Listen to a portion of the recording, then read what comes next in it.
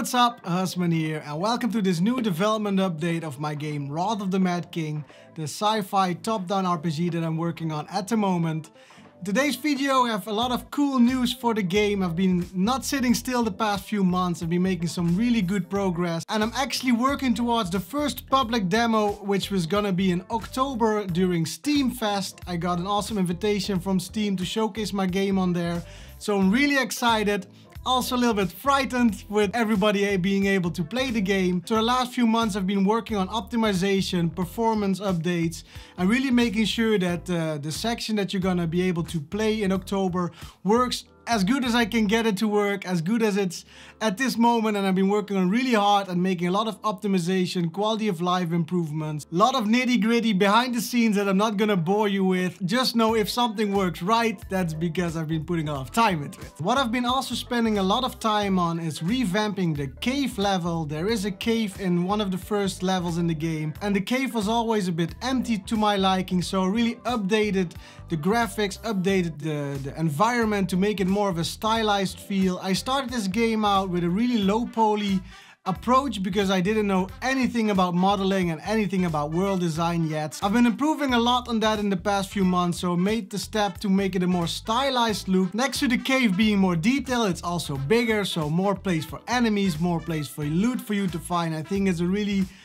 great update for the cave. To continue with the stylized feel, I also gave the animals some fur and some hair because I felt like they were a bit too clean and they might get cold in the winter time, so I added some fur to them to make them a bit more stylized. What I actually did is I actually made sure that the fur was exactly the same color as the animal itself, so it really blends in really nice. And I think it makes a lot of difference, especially during daytime. You can see a lot of those little hair moving in the wind, which is a really awesome addition to the animals, I think. I mean, there are futuristic animals, but I still want to have them a little bit of a natural feel. One thing I spent a lot of time on was also the UI. I always felt it was a little bit clunky at the moment, so I made it a little bit more streamlined. I also made a lot of sound effects, so you can really hear when you're clicking a button, you hear those little details that just make the game a little bit more polished. Same with the quest system, I streamlined that as well, so there's a solid way of you progressing through the story, and it's just those little things behind the scenes that really make the game a little bit more polished.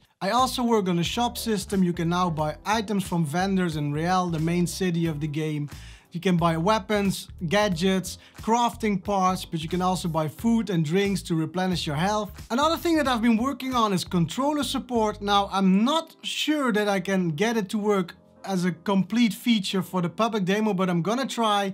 But it's actually really cool to play my own game with a controller. I also added like a laser crosshair thing where you can see where you're aiming, and it's just a really cool feature in my opinion. Now, whenever you aim with your right stick, you can see the crosshair and see where you're aiming next to the animation that is being played. And I think in the final game I'm gonna play it with a controller instead of with the mouse and keyboard, because I'm a PlayStation 4 player, so something to look forward to, and I'm really happy with how this turned out. What I'm gonna focus on the next month is actually working on the weapons, working on the balancing, optimization. It's not the most fun to do these balancing things, but I feel it's really important to take the time to optimize the game so you all can play a really fun demo and really see what the game is about and what I'm trying to tell as a story of the game and what I'm trying to achieve. I really hope you enjoyed this video.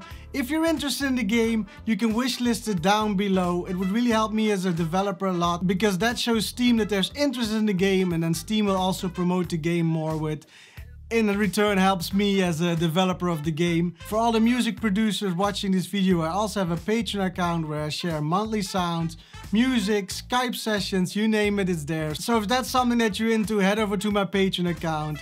But that's all for me today. I really hope you're having an awesome week, and I see you all on the next video. Take care. Bye-bye.